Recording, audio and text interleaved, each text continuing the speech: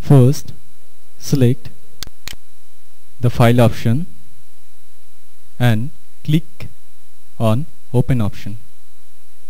Now click on OSHA5, click open. Now the window of image appears. Move it to the right hand side. Select the rectangular tool and draw over the image.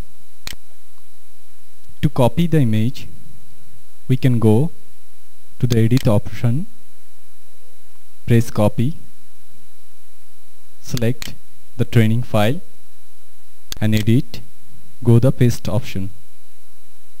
Now using the moving tool, we can move the image to the left hand side.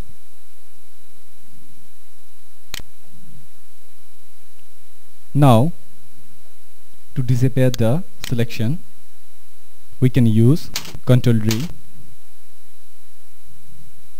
Using the feather option, first we just give the value like 80, press enter, select the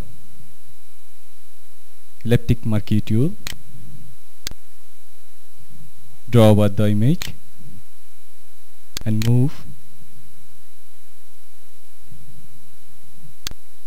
according to your wish or which is suitable, and go to the edit option, click copy, select the training file, once again go to the edit option, click on paste. Now using the move option or the move tool, you can move your image on the window wherever you choosable place. Now once again press the edit, go for the free transform and press shift for the proportional transformation. Now press enter to deselect the transform bar. Now to move that image to the right hand side, we can use according to my choice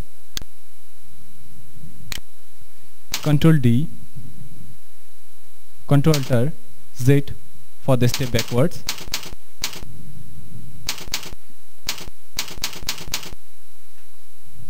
and we can minimize the image.